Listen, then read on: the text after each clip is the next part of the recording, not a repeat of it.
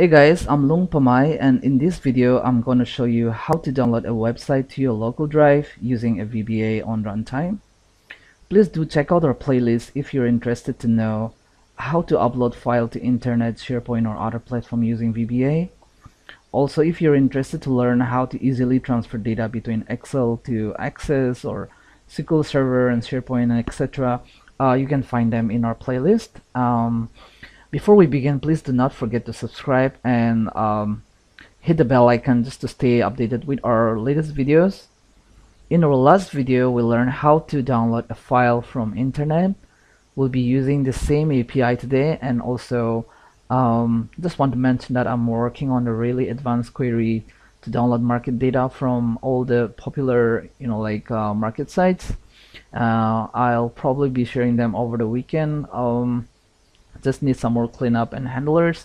Let me quickly give you a demo. So basically here is money.cnn, and then this from Reuters, and then from Yahoo Finance. This is the function that I just wrote, which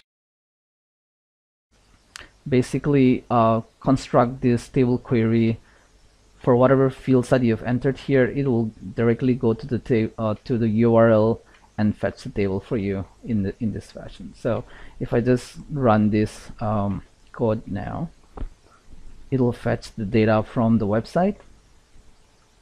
So this is the website. If I quickly show you this,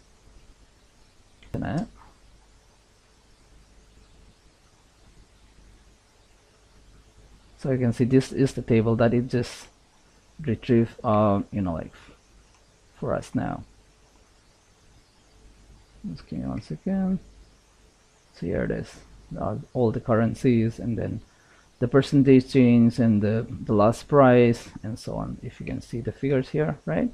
So similarly, if I run this for Reuters site, same code is going to take care of this. Be it any site that you put in there, it's going to take care of that.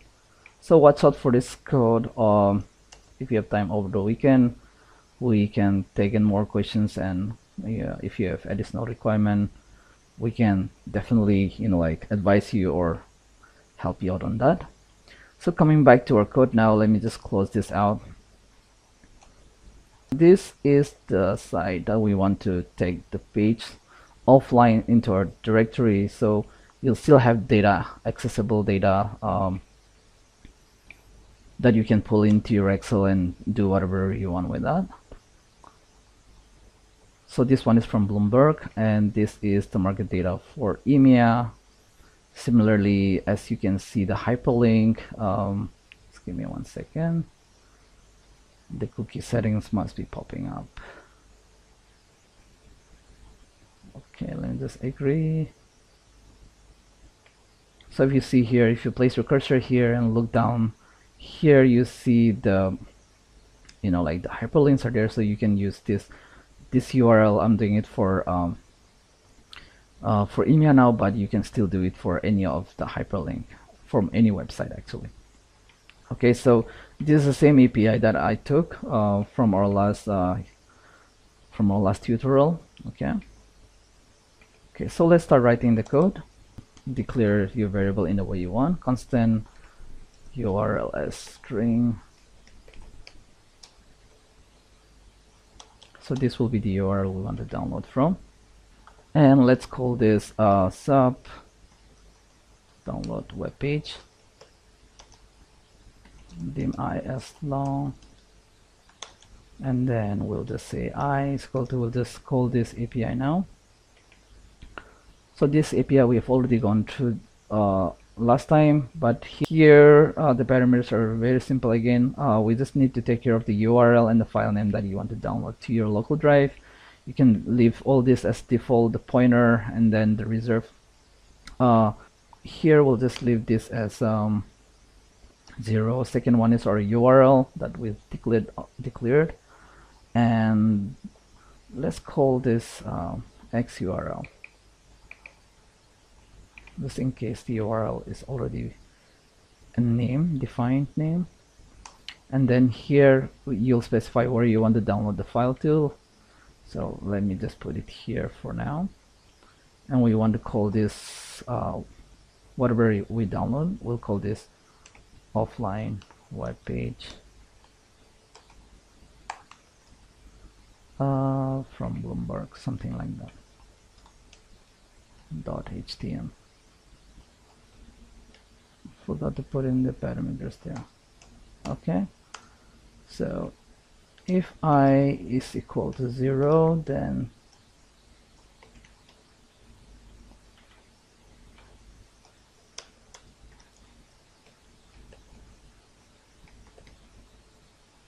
say depot the print downloaded,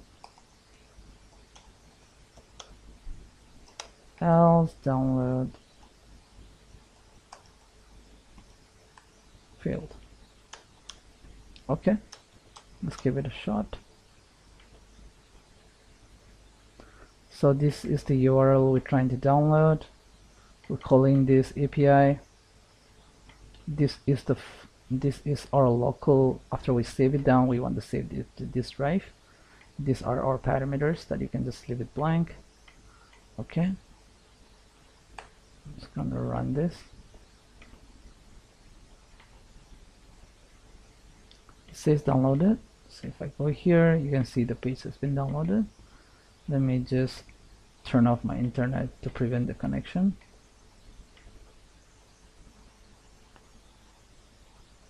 Let me open this up in Firefox. You can open up in any browser. So as you can see here, all this data set has been downloaded in HTML. So it's very easy for you to do importing into your Excel through Power Query or in any way you want. So this is one handy way of downloading the web data, and then you can use this in your data analysis and in your research. Okay guys, that's all I have for you today. Thank you so much for watching. Please leave a like and a comment if you found this video informative. As always, thank you for your support, and you do have a good day. Bye bye.